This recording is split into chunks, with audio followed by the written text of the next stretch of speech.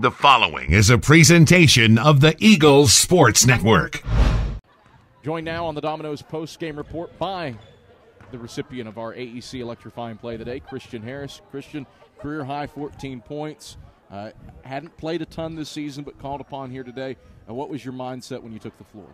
I knew I had to be ready because my coaches put me in a great position, and my teammates put me in a great position. I just knew how to capitalize when I went in there. 4 for 8 from beyond the arc, 4 for 8 from the field. What was it like to actually get into a game that was tight, contested, and be called upon for some much-needed shots? Oh, it was great environment. Definitely, I enjoyed it. But we practice for this type of environment, so we can get used to it when it comes down to it.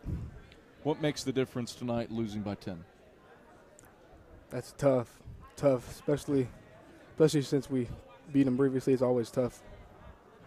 How do you rebound from a loss like this for a third consecutive road game on the road at Queens?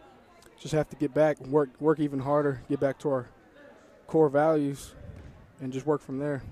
How important is a thing like poise in a situation like this? Oh, definitely important, especially because we preach on that in our game plan. They keep making shots. We got to have poise and maintain poise and lock down on defense, but we didn't do that.